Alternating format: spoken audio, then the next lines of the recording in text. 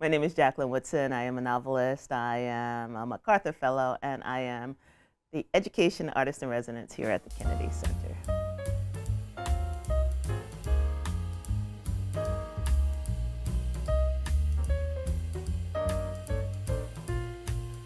So when I was a kid, I think we had very limited television.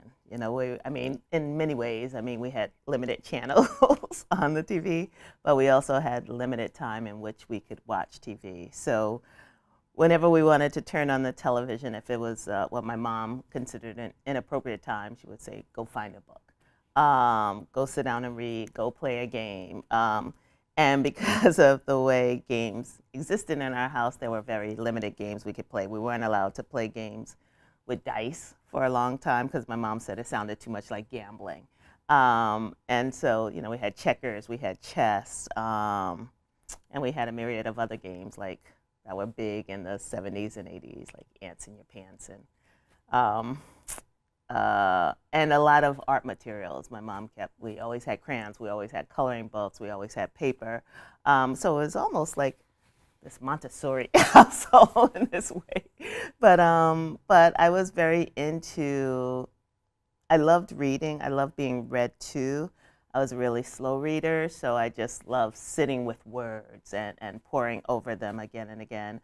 And I loved looking at art. Like one thing we had were the childcraft encyclopedias, and inside those, like the C had all these pictures of cats. The D had all these pictures of dogs, and I would spend just hours staring at images. And there was something about the way, looking back on it now, the images told stories for me in the same way that picture books, when you take away the words, they have their own stories.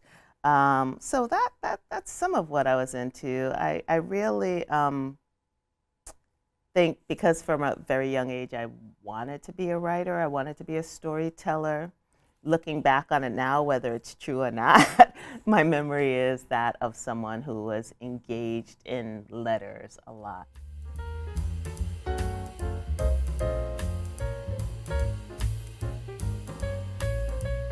I would say the first book that I remember, looking back on it now, having a huge impact on me was Little Match Girl by Hans Christian Andersen. I remember reading, I remember my sister as a young person reading Hans Brinker and the Silver Skates to me, and I forget who wrote that book, but I remember coming across this Hans Christian Andersen book and thinking, oh, that must be Hans Brinker from the Silver Skates. But it was the story of the Little Match Girl. And the first time I heard it, my teacher read it to me, and she would read us a book at the end of the day if we were good. But it seemed like we were good a lot because I remember her reading to us a lot at the end of the day. And the book that she read was Little Match Girl, and the story is a girl who's very poor, and she's selling matches to try to get something to eat. And it's winter time, and she's like, please buy my matches, please buy my matches, and no one's buying them, and she ends up freezing to death. But before she freezes to death, she strikes the matches, and inside the matches there are all these images. So she imagines herself with food on the table and a warm home. She imagines herself with clothes to, sufficient clothes. She imagines her grandmother alive again, and the two of them reunited. And then she dies. And it was the first time I had heard a story where there wasn't a happy ending. And I thought that, I kept thinking, oh, she's going to turn the page and everyone's going to live happily ever after. like that can't be the actual ending. And it was. And I remember going home. From when I was a kid, we would go from public school, from our school, to the library, to the neighborhood library, because my mom worked full time. And we went to the library, and that's where we hung till she came to pick us up at 5:45. And that was the case for a lot of kids in the neighborhood. They went from school to the library. And the library was it was the place where we were safe, right? We knew the librarians were looking out for us. We knew we couldn't get into trouble because we had to be quiet, and they were very strict. And we did our homework, and we read books. So I got to the library, and the first thing I did was find that book. And I just wanted to read it again because I thought my teacher had made a mistake, that maybe there was another version of it where that she lived happily ever after, and there wasn't. But I ended up reading the book all my life. I mean, I still read it. I read it to my kids. It's still something that gets me in the heart when I think about it. And what I wanted was a different ending, right? So in wanting a different ending, I think I wanted to create that in the world. So it really was, looking back on it, an introduction to empathy, right? Because here was someone who I didn't know having this experience that felt unfair to me, felt unright, and I wanted to change that experience for that person. I wanted that person to be okay. And I feel like it taught me that I could write books that didn't have a happy ending, but that there had to be hope somewhere in the story. And there was this hope in that book, in that every time she struck a match, she had a moment of joy. And those moments of joy are throughout the book until that ending. And even in the ending, you know, the idea is that she's reunited with her grandmother and wherever her grandmother is. But I feel like the books like that I read again and again taught me a lot about how I could tell story. And another one was The Selfish Giant by Oscar Wilde, which was another book that, you know, and at the end of it, the giant falls dead. So there was a period where there was a lot of dying at the end of the books that came after a lot of happily ever afters at the end of the book and books. And I think that I probably ended somewhere in the middle as a writer.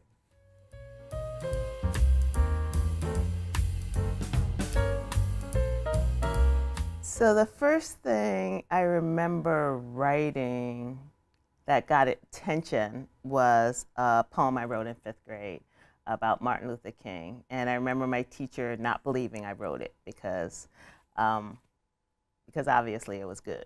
and she thought my sister wrote it because my sister, she had my sister, many teachers had my sister, and they knew she was a stellar student. They knew she was an academic. They knew she paid attention in a way that they didn't know I paid attention because they didn't see me yet. And I wrote this poem. My mother had to write letters, and my mother came up. She's like, "No, Jackie writes all the time. This is what she does." And that was the first time I thought, wow, there's something here, because I'm writing something that a grown-up, didn't believe I wrote. So there must be something to it. I was still saying I wanted to be a writer. I wasn't calling myself a writer yet. I think I really started calling myself a writer after college. And I remember I was living, my roommate was a very close friend of mine now, Linda Villarosa. And Linda is a journalist, and I had written Last Summer with Maize, and I had written my first novel. And then there was a period where I was still trying to write, but we would have these parties, and during that time, you know, you would go to a party, and the first thing people ask is, "What do you do?" And my sister has a great answer. She always says, "About what?" But we put a sign on the door: when you enter this apartment, you cannot ask the person what they do, because we felt like I was saying I'm a writer, and then the next question would be, well, what have you published, right? It's always this way of having to legitimize yourself, and we didn't want that, because we didn't want who we were becoming to be crushed by what we hadn't done yet. And so I was calling myself a writer. I was writing all the time. I was sending stuff out. I was trying to get stuff published. I was waiting for my next novel to come out. But I wouldn't let the fact that whether or not I had won an award or published more than one book or any of that stop me from saying that I was a writer, because I knew what I was doing was making it true. And the first point into making something true is naming it. And so I was saying, this is who I am. I'm not an award-winning writer. I'm not necessarily a published writer, but I mean, I had published some stuff, but I'm a writer. I write all the time.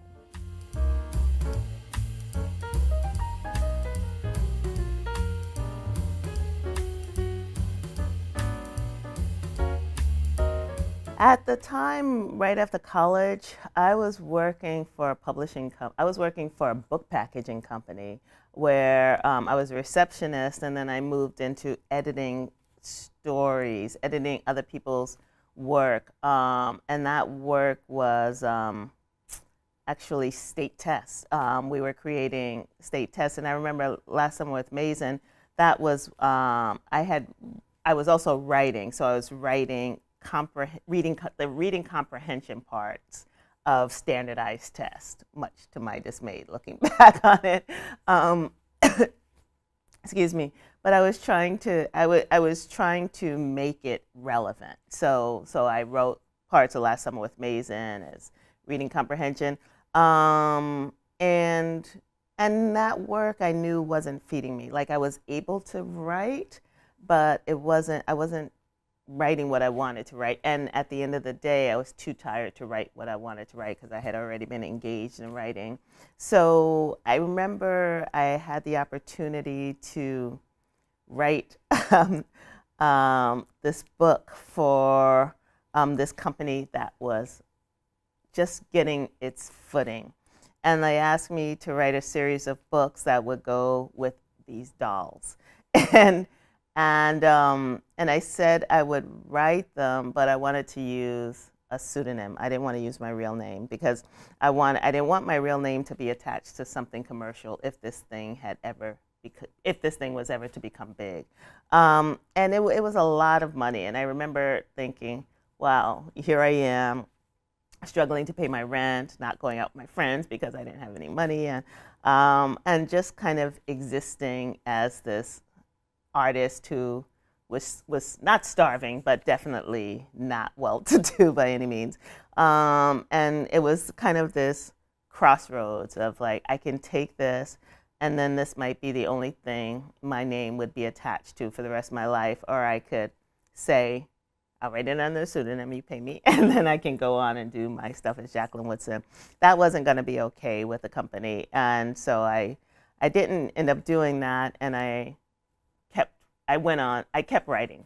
And then I got a fellowship at McDowell, which is a space for artists to go and create art. And that was such a turning point because I was able to create a lot of art and start getting recognized to some extent as someone who was serious about writing.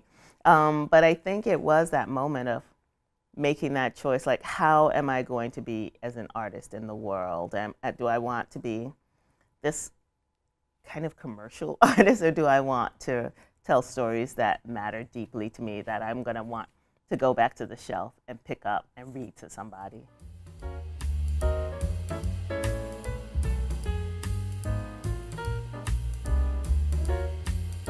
I think for me, one thing was I had grown up in a working class poor family. You know, my mom was a single mom. We lived in a community of people who did not have money, or there were a lot of two-parent households. Just about everybody on our block was a person of color by that time because it was white flight, and the white folks had moved on to Long Island and Westchester and the places that white folks went in the 70s. And it's funny because the neighborhood is Bushwick, which is a neighborhood in Brooklyn that's very well known now.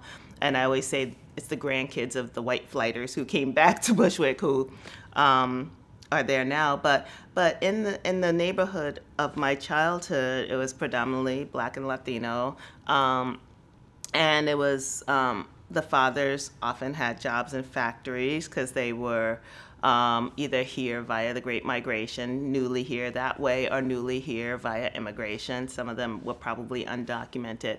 And the mothers often had side hustles, like they sold they sold cosmetics, or they sold pants, or they sold pot holders. And my mom had a job at Con Edison, and my grandmother, once she came, she was doing domestic work, but everybody was cobbling a living together and making it work, and the kids were fed, and we had clothes for school, and we had a public school that we could go to, and we went, like, and so for me, coming of age as an artist, I was never afraid to be broke.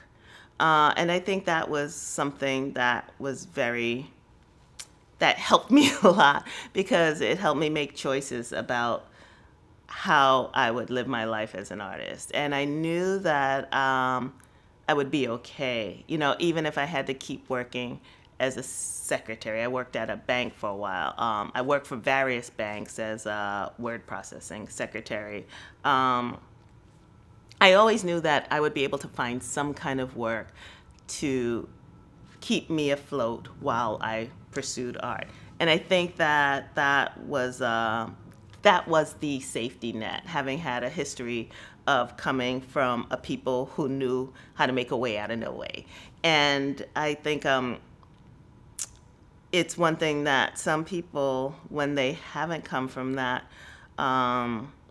history, are very afraid of. Like, what would it mean if I had absolutely no money? What would it mean if I, you know, didn't take this job that didn't feed my soul, and ended up broke? Like, I mean, ended up making another choice and being broke. But I think the thing about security, it comes in all shapes and forms, right? There's economic security, financial security, and there's emotional security.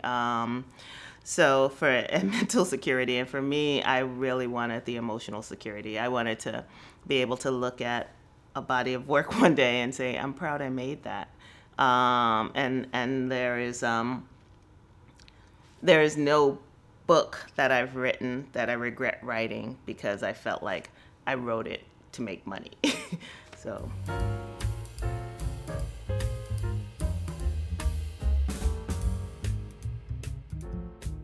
So when I was around, I must have been around 25, I moved to San Francisco because I was looking for an artist community. And somewhere in my reading, watching, whatever, I had heard that people who wanted to be writers and artists went to San Francisco. And I went there, and it was so expensive. I had lived in an apartment with 4 other people, all of them, I think, med students. And I had a hard time finding work as a secretary, temp work, which is what I wanted to do. I had a hard time finding writing groups. It was very segregated in this way that was surprising to me. And I came back to New York, and I joined a writing group of women who were queer women and straight women who were just trying to write and tell stories and write poetry. And I think that was the beginning of understanding that you build the communities you want to be a part of. And so I started making friends that way. And once I started publishing, especially publishing for young people, I realized how small the publishing world was. And I started meeting people at conferences and universities.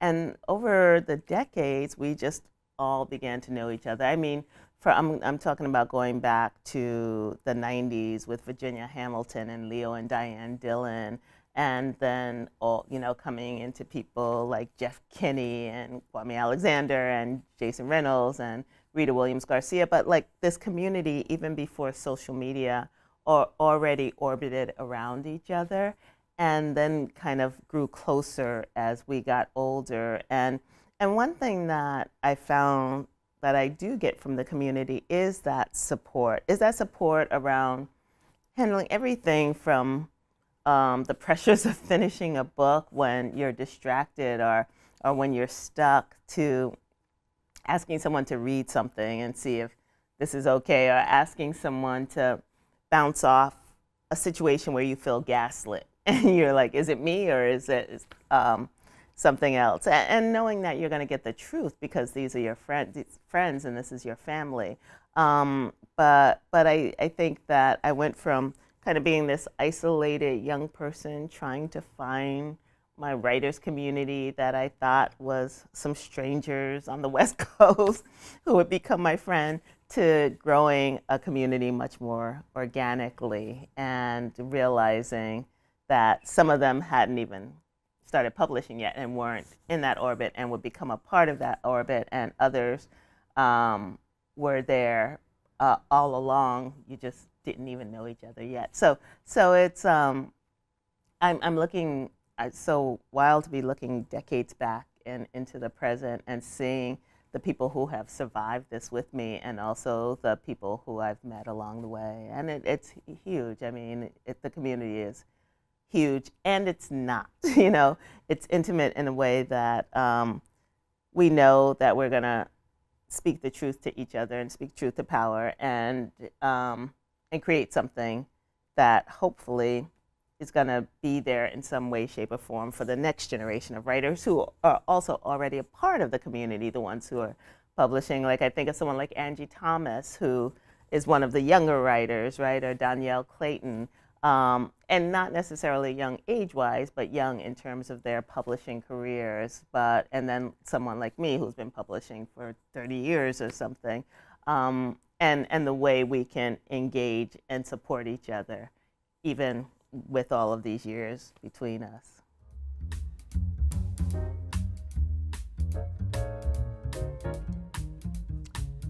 So my writing process has definitely changed over the years. I used to call it the BC and the AC, before children, after children. Because before children, there was a period, I moved to, after McDowell, I got a fellowship to the Fine Arts Work Center in Provincetown. And the idea of that was to get 10 writers, 10 visual artists together on this land, give them a stipend, and have them live together for 7 months. You know, we each had our own spaces, but we were part of this community. And the hope was that we'd come to Provincetown, we'd see that it was an art mecca, and we'd stay. And I was one of the few that stayed. I stayed for 5 years. So after the fellowship was over, I found an apartment. The rent was so much cheaper than New York. I was able to write full-time. Not full-time, but I also had some other writing gigs. I wrote for the newspaper. I taught. A lot of my teaching was low residency, so I'd go away to teach it for 10 days and come back.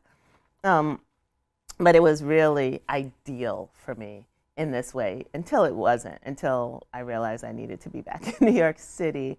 But during that writing period, I wrote all the time, especially in the summer, because in the summer, Provincetown, because it was a tourist town, got super crowded, and I don't like crowds, so I would stay inside and write. And then in the winter, when the beaches were empty, I'd spend more time outside. But then I came back to New York, and I had developed this writing process of just spending long hours. I mean, I get up, have breakfast and coffee, and go for a run, and then sit down and write for 8, 10, 12 hours. I mean, I just wrote lots. And this is, of course, before the distractions of social media and all of that. And then when I was pregnant with my daughter, I wrote all the time, because I was writing to try to finish books before she got here, because I thought she'd be, I thought she'd be a distraction. You know, I thought I'd have to change gears completely. But what I realized was that you could be a writer and a mother. And so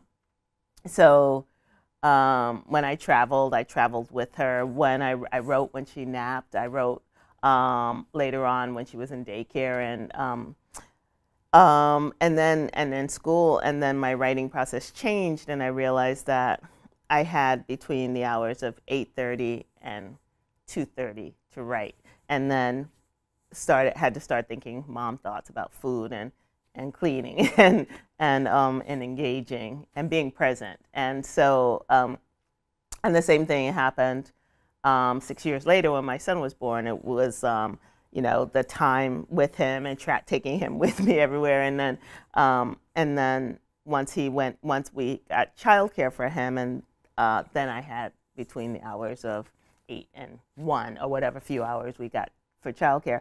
But I learned to write around motherhood. And then they were both in school full time. And I had all those hours. And by then, I had learned all kinds of ways of procrastinating. But I had also developed the muscle of the process, which is that if you don't write, it atrophies. Once it begins to atrophy, you begin to get cranky at the world around you and find ways to blame everyone else for that atrophy. And so I knew in order to stay emotionally okay and sane, I needed to write.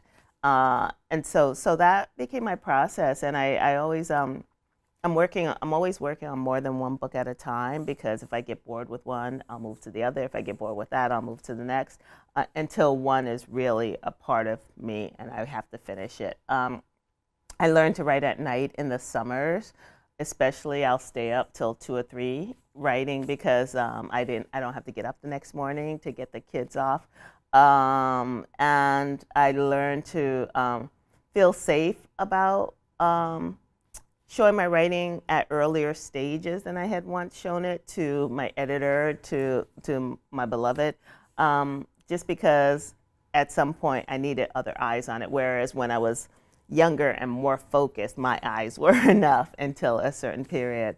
But I think that's one thing that people get afraid of, is something big coming in their life and changing their writing or taking it away. And I think the major changes in my life have only added, even the loss of my mom, you know, the things that have been about loss and the things that have been about gain, like motherhood.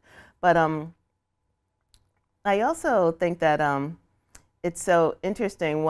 From a very young age, one thing I always thought was, I don't want to ever put my backstory on my children.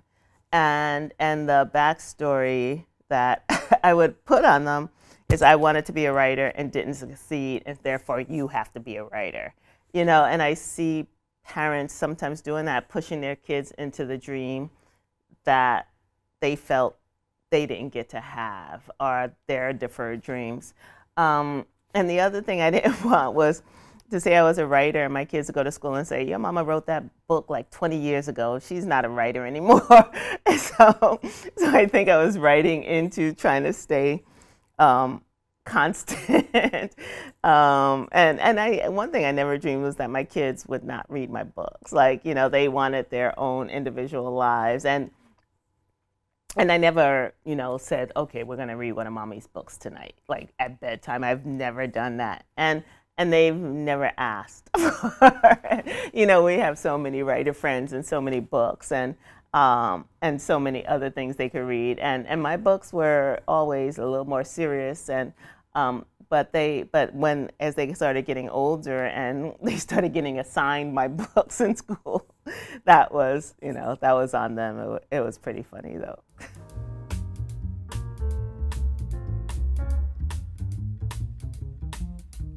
It's interesting because in terms of thinking about that question of what if I can't make all of this work,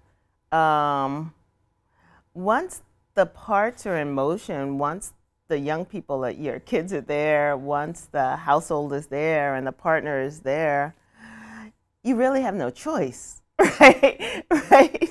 I mean, I guess you can separate from the partner, or you can, I don't know. I just think that you find a way to make things work, and there's not always going to be a balance. You know, there have been those times where I've gone off to do an artist visit or something, and I got there and I'm like, I'd rather be home with my kids. Why did I just make this choice to spend 3 days away from my kids? You know, economically, I don't need to do it. But you know, in terms of this community, they need me. But if I tried to visit every community that needed to see an author who was Black, an author who was female, you know, all the ways that I bring myself into those communities, I would never be home. So then the bound, and now I can mourn that, the fact that I can't be in all of these places, or I can mourn the fact that I'm not with my kids, or I can mourn the fact that I'm not with my partner, I can mourn the fact that I'm going to come home and the house is going to be messy and I'm going to be cranky that no one cleaned, you know. So, so there is a way in which that we were told that lean in lie of you can be it all and you can be the super parent and you can be the superwoman and you can, you know, make all of these parts work. Sometimes they don't work, you know. Sometimes sometimes something falls apart for a minute, but you build it back together, you know. So I think about we just had this where I was asked to speak in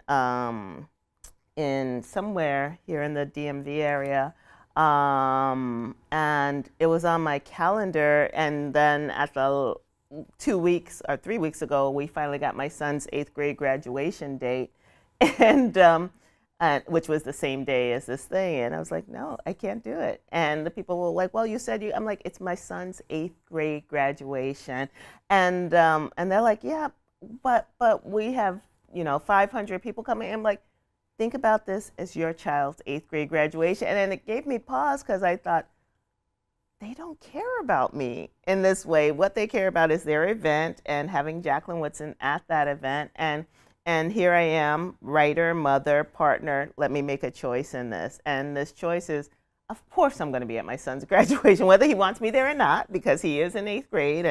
And there is that. There is 14-year-old childism.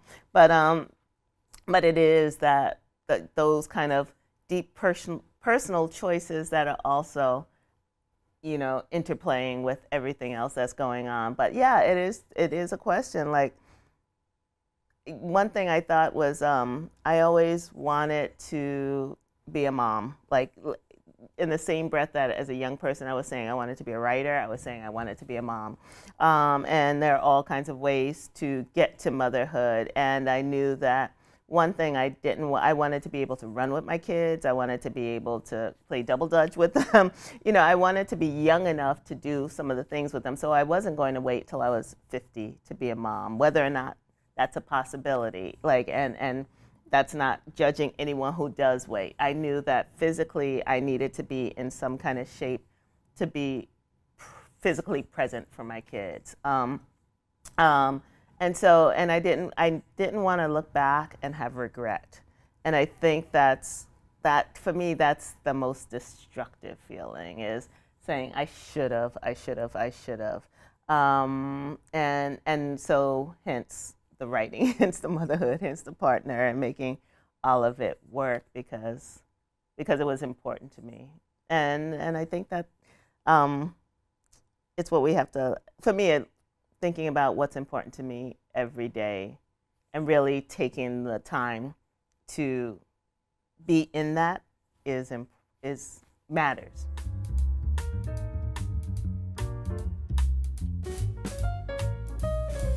That's such a good question. What keeps me writing now? It's funny, in terms of thinking about the people I've impacted, it's very surreal. You know, I think I get to meet some. I don't get to meet as many as I know have read my work.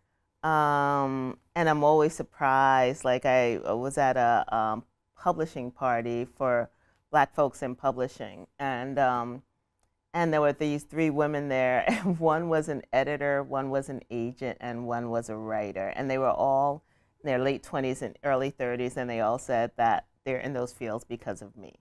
And I think I was surprised first, because I was like, well, y'all are grown-ups. Like, you know, and to realize that I had been writing that long is always surprising to me.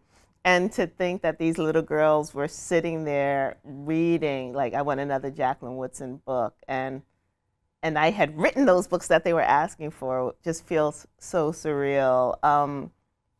And I think what keeps me writing is the times keep changing and they keep staying the same. So I think the ideas of community, of family, of being seen, of love, of the importance of friendship, of the importance of knowing your value. Like, there are still young people in this world who don't have that, and there's still ways of telling that story that is new. So I think that's what keeps me there. Like, I'm working on a book now, um, that's very autobiographical, but is written in almost paragraphs, like, that's written in vignettes, because I know people are also reading differently, and that white space matters, and that young people are easily overwhelmed by words on a page in a way that they weren't in the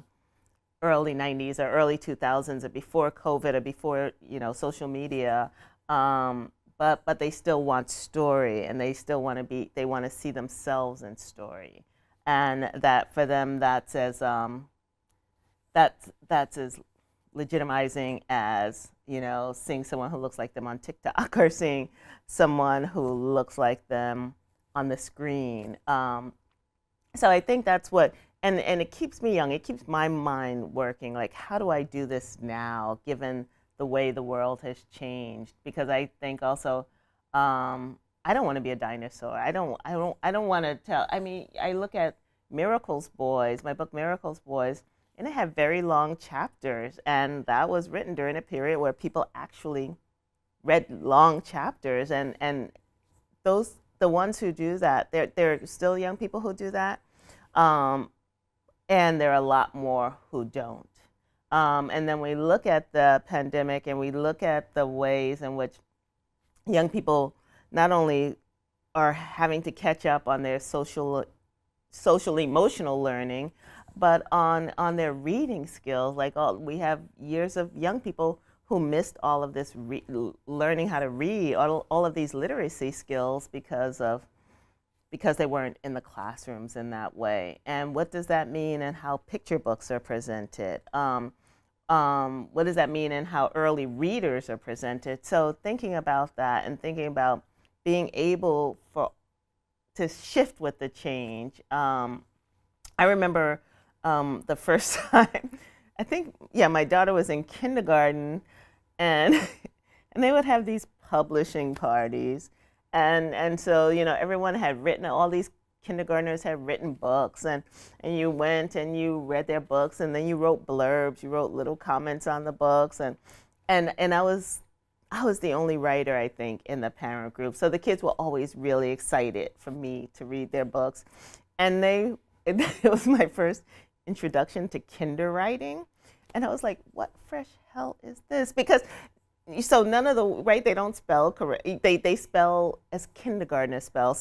But they didn't get phonics. So so I was just like, I don't know what they're saying, and then the teacher would have to come and read it to me, because she knew how to read kinder writing, and of course me, at that point, and I'm like, but it's spelled incorrectly. Like, at what point do we teach them how to spell before they publish books?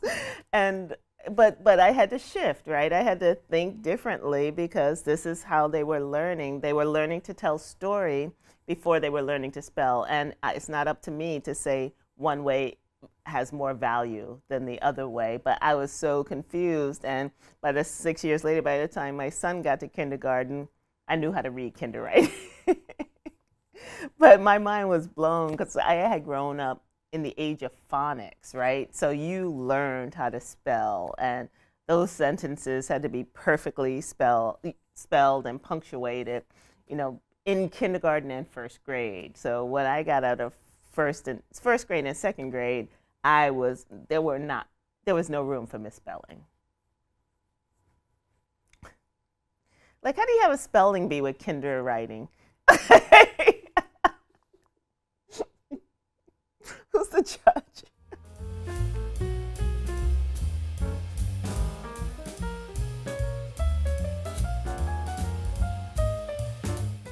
So when I'm thinking of young people and literary arts, I'm starting with the youngest. I'm starting with preschool, nursery school, kindergarten,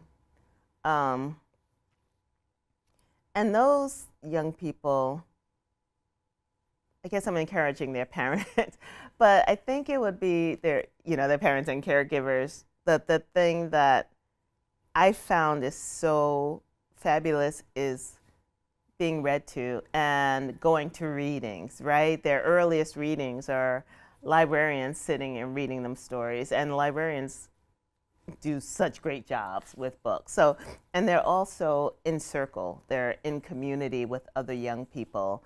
And they're engaging in the literature with other young people, which is the beginning of building community and circles and literary communities. So that when they sit in a circle in a writing workshop years later, it's not unfamiliar.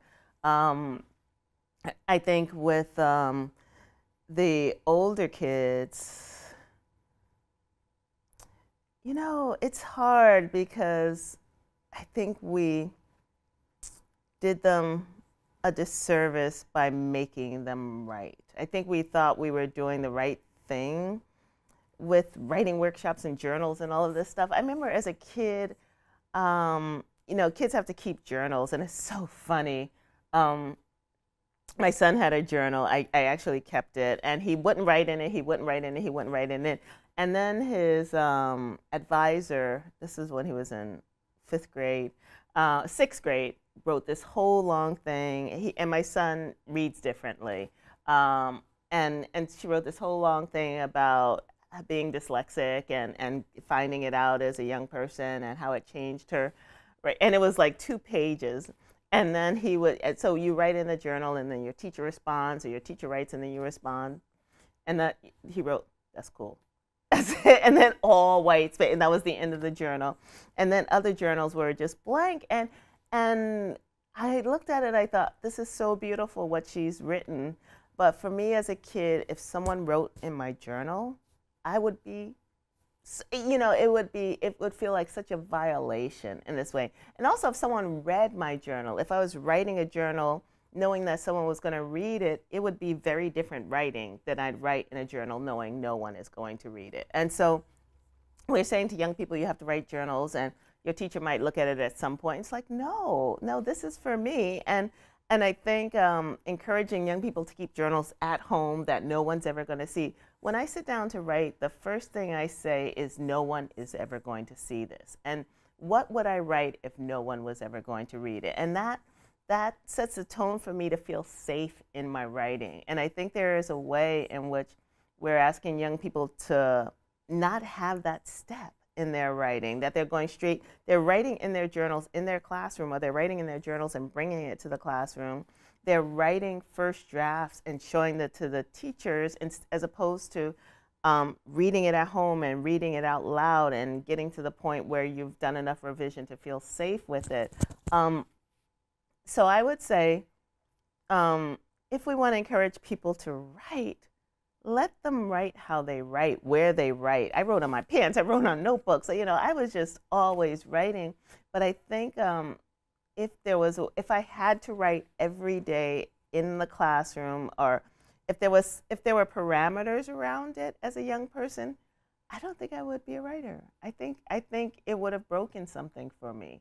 So I side-eye writers' workshops in some ways, and I side-eye walking into a classroom and people saying, well, we have 30 writers right here. It's like, okay, then why am I here? Like, you got your writers. And I think there is a way in which young people should begin to understand that writing is a process, and that, yes, you can call yourself a writer if you want to be a writer. But if you want to be a visual artist, yes, we have 10 writers, we have 10 visual artists, we have 10 musicians, we have 3 basketball players. Like, let the young people name themselves, and don't put this on them, because I think that it becomes a weight. And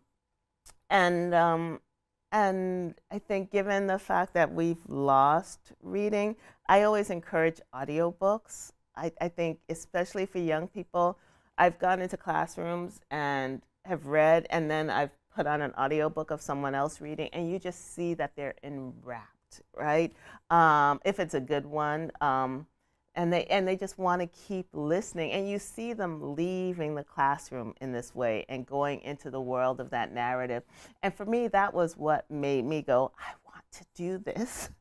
I want to be a writer. I want to tell stories because I want to feel this way again and again and again, because my first reader is me, and my first experience with this story is my own experience with it. So when I'm writing something, if it's really sad, I'm sitting there crying. If it's funny, I'm laughing, and I'm having an engagement with the narrative, that I feel like in having them write something really quickly and not having not reading it out loud, not sitting with it for a week and thinking about it and going back to it in their own private spaces, takes away from them. So writers I love, of course, I love Jason Reynolds. Of course, I love Mo Willems. I love Rita Williams Garcia. I love Elizabeth Acevedo. Derek Barnes. I'm thinking The King of Kindergarten, The Queen of Kindergarten. There's so many books. I always forget names of authors, but I'm trying to right now I'm reading a book by Emma Straub that I love. Like, I'm listening to it on audio, but I don't know. I keep saying I'm going to put a list on my website of people because it never comes to me when I'm asked, even though you gave me this question early on. Sorry.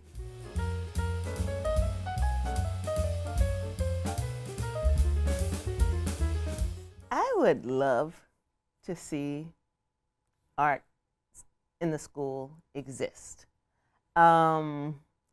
It's just so sporadic, and it's such a and so segregated, economically segregated, especially. I've seen so many New York City public schools where they get maybe visual art and one semester, and theater maybe another semester. I just remember as a kid we had it all. We had art every day. We had visual art. We had theater.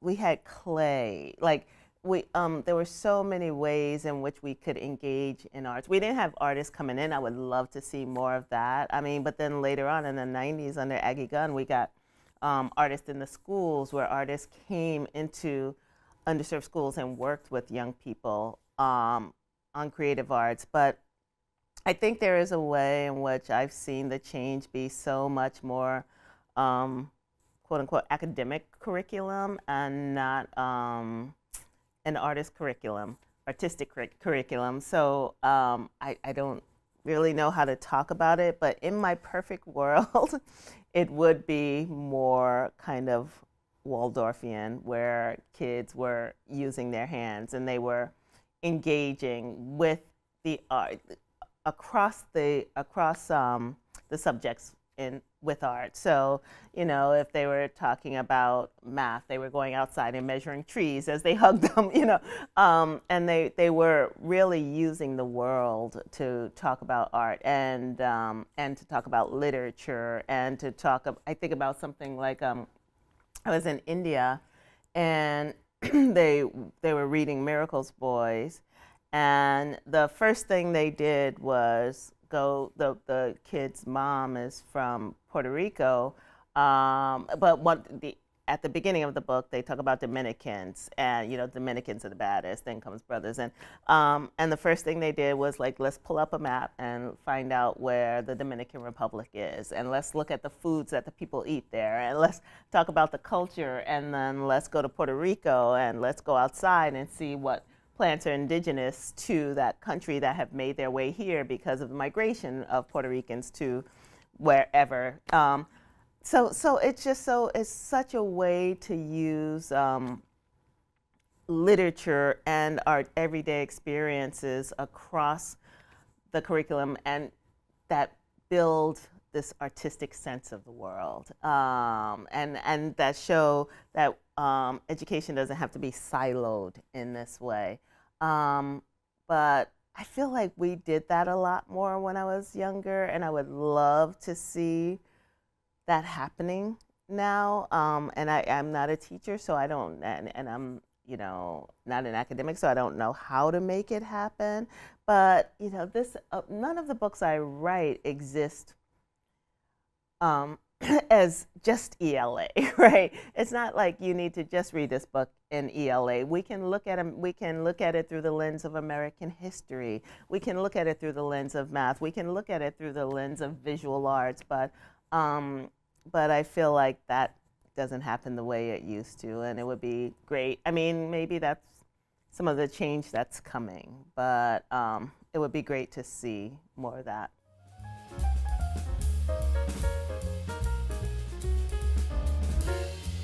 So it's interesting in thinking about both This Is the Rope and Showay. I was at a school in Brooklyn, and I was talking to fifth graders, and this fifth grade girl asked me if my mom had been a slave. And it was just like, you realize enslavement happened a long time ago. But you know, just the fact that, going back to arts and thinking about history, like 30 years, 300 years, in the age of a 10-year-old, it gets kind of confusing. And when I was writing Showay, which tracks my family's history back 7 generations, I really wanted to pay homage to the fact that I am lucky enough to be a Black American who could, to some extent, trace my family's history back to the beginning of their time in this country. Because it's not obviously the beginning of their time. My family is from Western Africa, before here.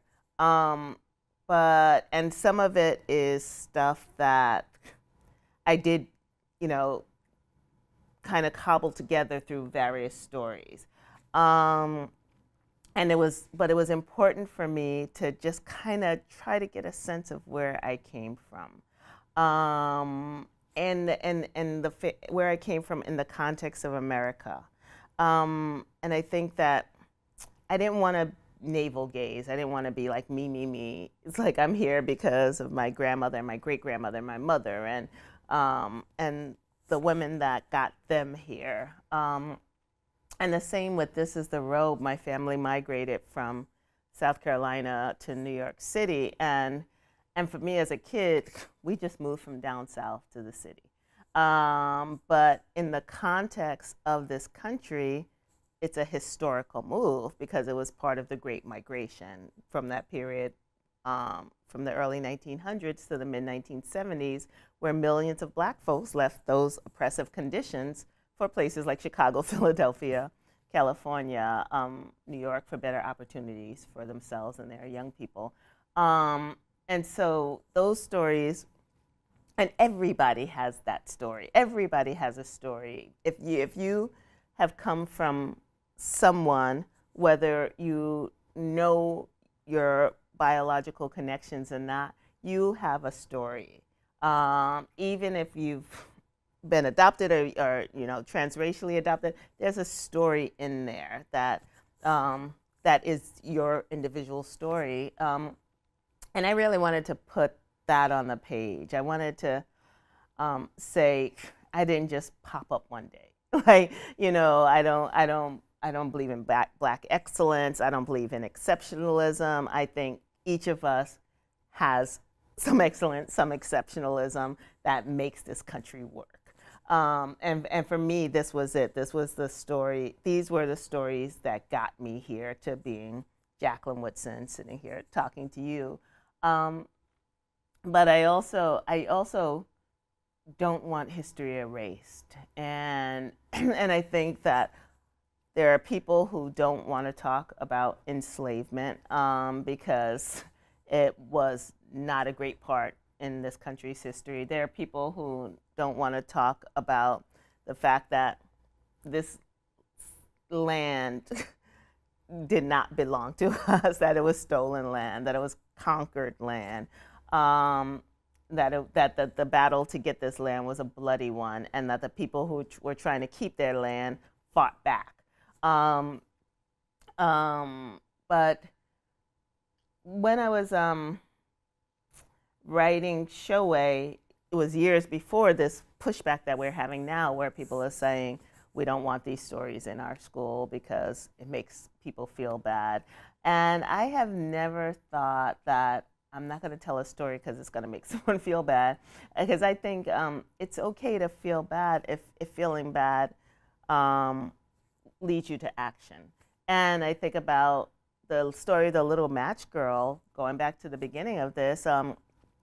That story made me feel really bad. Like, here I was with a home, with a family, having enough to eat, having cute clothes to wear, and somewhere in the world at some point in time,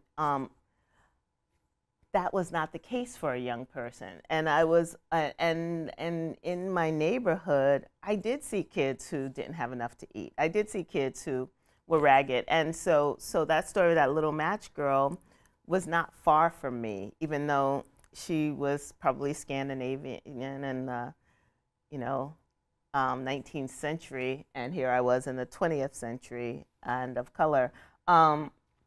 So I think that, but that feeling bad was a call to action for me, and that action eventually came to writing, but also, sharing my lunch with someone. I remember as a kid, like, asking kids, did they want to share my lunch, because kids came to school and didn't have food, and it was this whole weird way in which free lunch happened.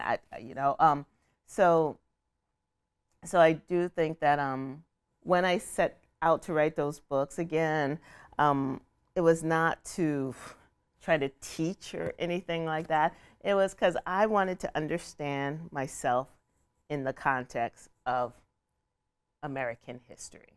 And that context in terms of Shoei is one of love and survival and thriving in a space where we were not meant to survive.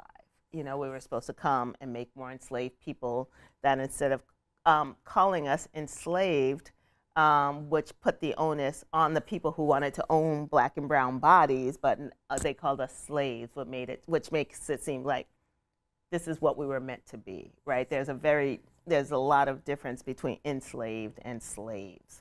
And I wanted to understand how we did it.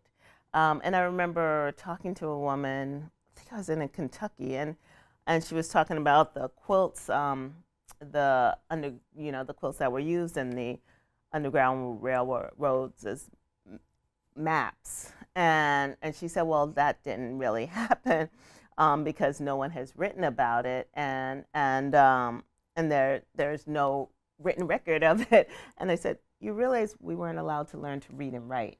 And you realize that if this was something that enslaved people were using to try to escape, they weren't going to tell white folks about it. But there was this disconnect, like, how could something be a part of history and I as a white person not know it? And I think that's been the case for our people for, generations of not only the gaslighting, but your story's not valid. Your story didn't really happen. It didn't really happen like that. When, for me, I wanted to put it into a book. The same with This Is the Rope. Like, I think the Great Migration is a story people they're learning more about, but I didn't understand my context, and I wanted to understand that. And by extension, it's out in the world, and other people understand theirs too.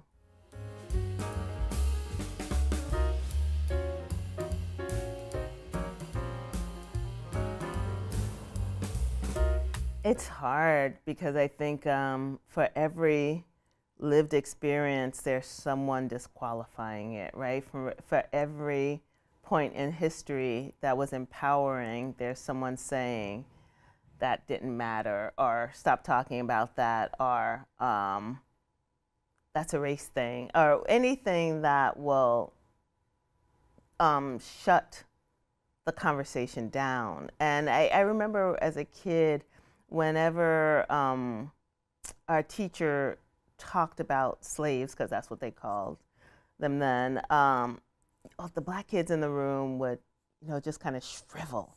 And the Latinx kids and the white kids would be on the schoolyard saying, "You were a slave. That's why you were a slave." And the Latinx kids not even realizing the transatlantic slave movement and what happened and how they also came from the same place, from the same conditions, but just ended up somewhere else, like the Dominican Republic.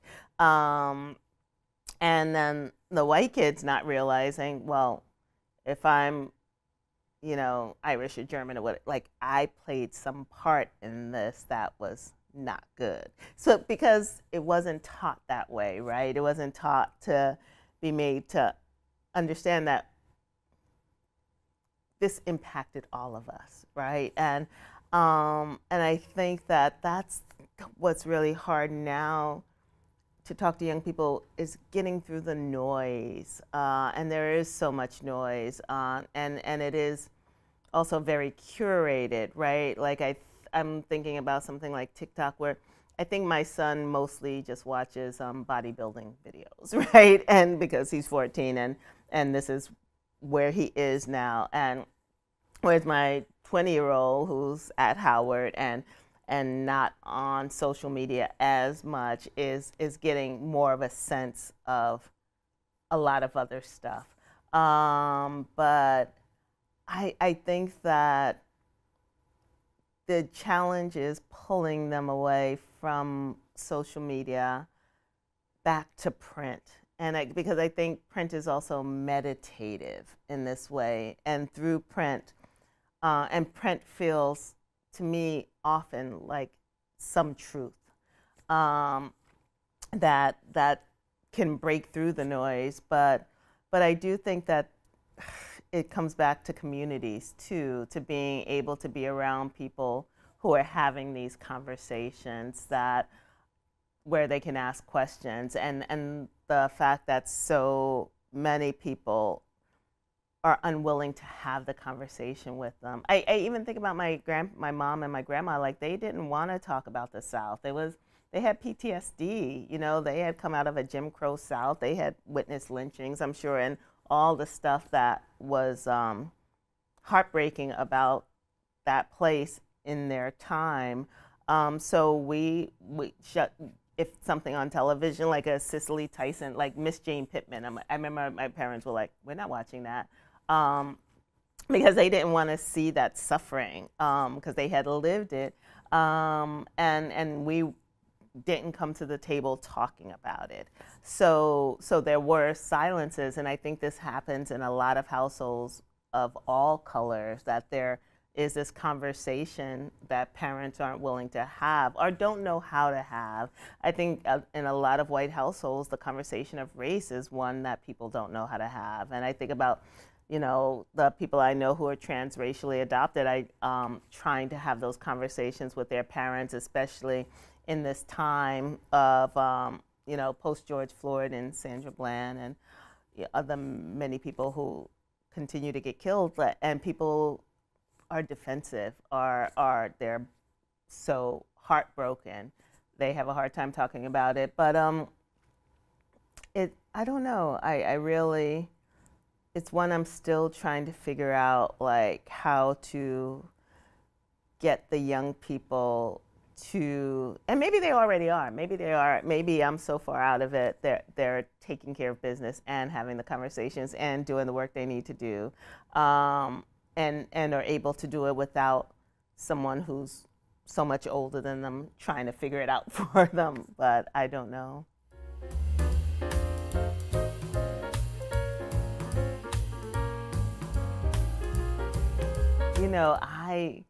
I am the queen of putting my head in a hole. It was so funny because I was at a friend's house, and they were playing celebrities, and it's this game where you put a whole bunch of names in a hat and then you have to give clues. But they had put this time we did it. They put a name of a person on your back, and the the person gives you clues about them, and my beloved is like, she's not gonna guess it. She this is too current for her. And it was Zelensky, and so. And they're like, he always has a green sweatshirt. Think Ukraine thing, you know, he's gonna get the Nobel Prize. I was like, no clue. So and I stopped. I had to. I'm writing, and I'm writing about Ida B. Wells, which is the wrong thing to stop reading the papers for. but I had to put my head in a hole for about 4 months because it was so much news coming at me, and it's hard for me to turn it off. And so, you know, when the invasion of Ukraine started happening, I'm like, I can't, you know, and even the reversal of Roe v. Wade, my beloved is like, okay, I just want you to look at this. I'm not asking you to look at the whole Times, but just look at this map to see who's going to be impacted, what states are going to be impacted by it. There's some like, I got it, thank you. But it is this self-care thing that I do, and then when I'm out of my writing bubble, I catch up on everything and just spend, you know, days and days catching up on the news and figuring out what's going on in the world to recenter myself that way. But it is this way in which I have to turn the world off, and I know it's very hard for young people to do, but it for me it's like I'm gonna curate all the information coming at me. Like I can take in that, I can take in that play, I can take in this new book, I can take in even that nonfiction, but in terms of a whole lot of other stuff, I have to turn it off. And what it means is for a while, I'm a lot less informed than a lot of people.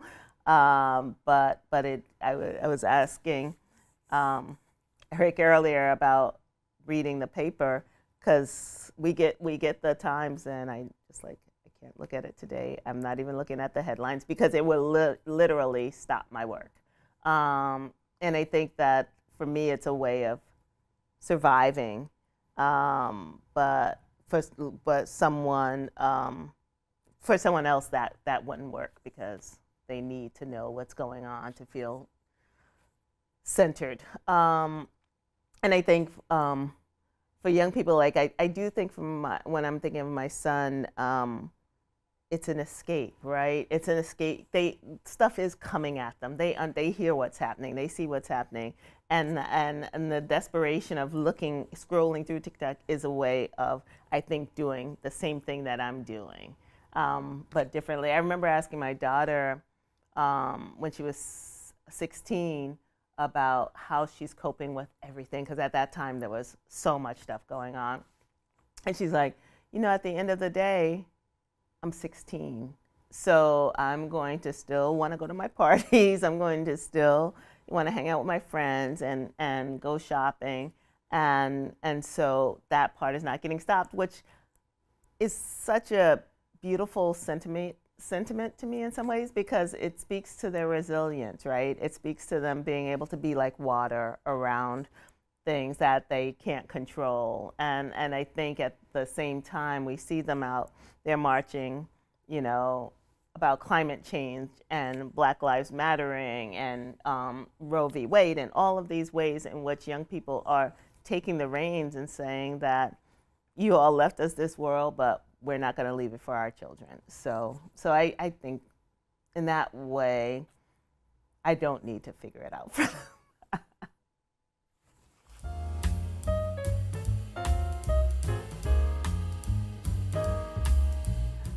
Empathy means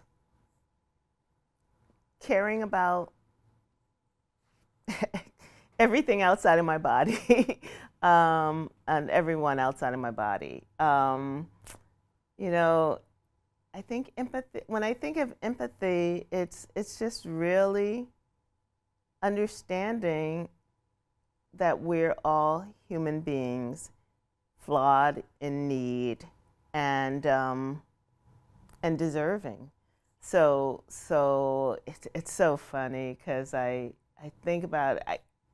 people can look at someone and say, you know, this person is so evil. It's like, yeah, and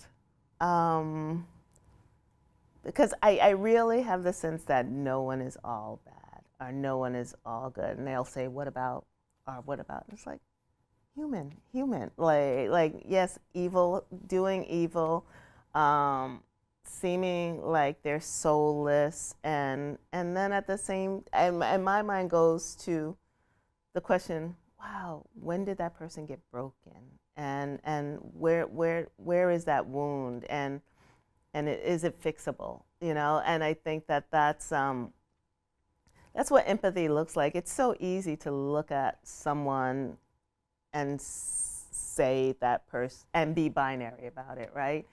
But to look outside of yourself with a sense of complexity when looking at others, that, to me, that's empathy. That's seeing the whole person.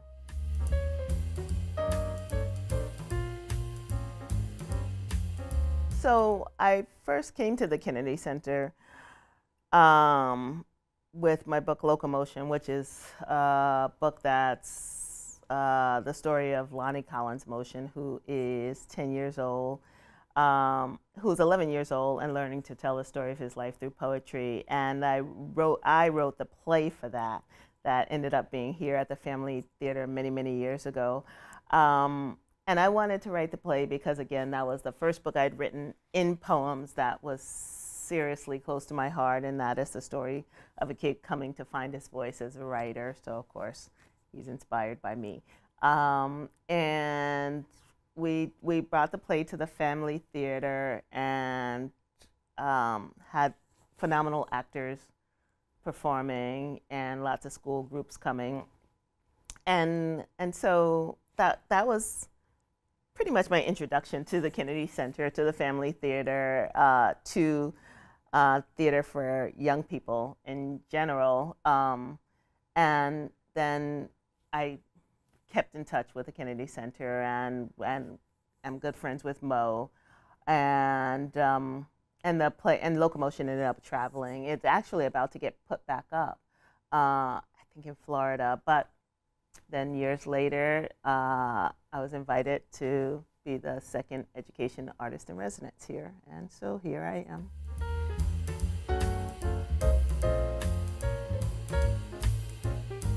I think, especially after this week, my biggest, the thing I want to happen here is I want people to know that this place is for them, especially DC people. I'm talking DC. I'm talking DC, DMV. I'm talking folks of color. I feel like the work is to get folks of color into the Kennedy Center, walking around the Kennedy Center, having their lunch here, you know, having their, you know, doing the electric slide on the grass. Like, I don't understand why this place sits in the heart of Washington, D.C., and our people aren't here. Like, I don't know if it's by accident, I don't know if it's by design, but there's something not working right now in terms of why our people aren't coming here. And you know, I think we've been able to get the, you know, Georgetown people here. I think pockets of communities are coming, but I would love for people to feel like this is a place they belong to, that they're invited to, that they don't have to explain. You know, you can come here, you don't have to be dressed up, you don't have to spend a lot of money. All of those parts are in place, but what is happening? Why aren't folks filling the space? And I would like, before I leave, to see this be a multiracial, multi-economic space that people feel welcome in. I think about New York City. We have the Brooklyn Museum of Art, and the Brooklyn Museum was like this. You know, you'd go inside, and there were very few people who looked like me inside. And then they started doing first night, and it was a night where they brought in music and basically opened up parts of the Brooklyn Museum to everybody. And oh my goodness, did it change. You see young white families dancing with their kids. You see, you know, young black and brown teenagers, they're on dates. You see old people coming to dance. I mean, it changed the game. It's so beautiful. That first night is just, it just represents this country in this way. And you know, people coming from Brownsville, people coming from Park Slope, from, you know, the wealthy neighborhoods, the poor neighborhoods, intergenerational engagement. And I would love to see that happen here. I would love, it's a way of people getting to engage with each other in a way they might not otherwise have. It's a way to begin to have conversations that the audiences aren't looking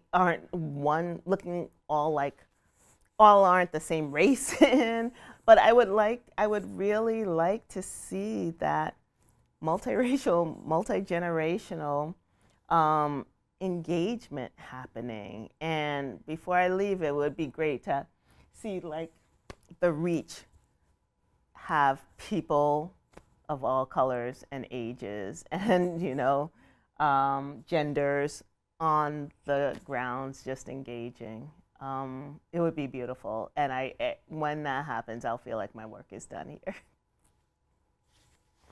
You know, I have my daughter taking flyers over to Howard and taking them to black churches and old folks' homes. It's like, get the people here. Like, this is weekends in the like this is their space. Like, why aren't they here engaging? So I'm working on it.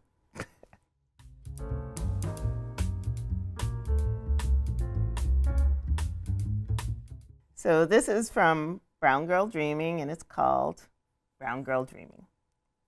Who is this brown girl dreaming? My teacher wants to know. Staring out the window so, head in hands and eyes gone from here. Where are you, dear? Come back to the classroom, my pretty brown girl. I fear you're halfway around the world. Where is that mind of yours now? Outside, the winter stabs through the air, sneaks past the window pane, and there, beneath a truck, a frozen bird being sniffed by a stray cat. I don't yet know the word disdain. But in this moment, the world feels far away. I dream of stepping out into it one day, to rest my feet in unfamiliar sand, to touch the hand of a boy or girl on the other side where it's nighttime now, or summer there. And maybe return to this place, a different girl with just a trace of who I used to be, echoing somewhere nearby to me. As the teacher goes on and on, her words is suddenly becoming a poem that I may sing on an orange afternoon inside a room where people will know my name.